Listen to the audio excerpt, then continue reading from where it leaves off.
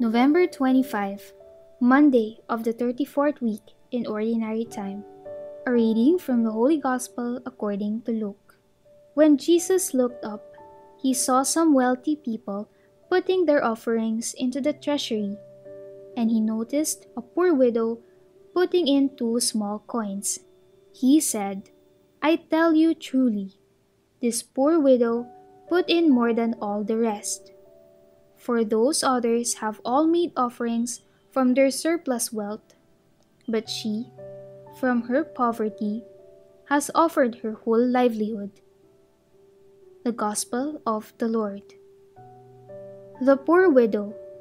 The death of a husband in a patriarchal society like Israel usually means social and economic tragedy, as well as a form of cultural death. In the case of a widow left with small children, with no one standing for her legal rights, she is in an extremely vulnerable economic situation. Hence, the widow is frequently placed alongside orphans and landless immigrants, representatives of the poorest of the poor.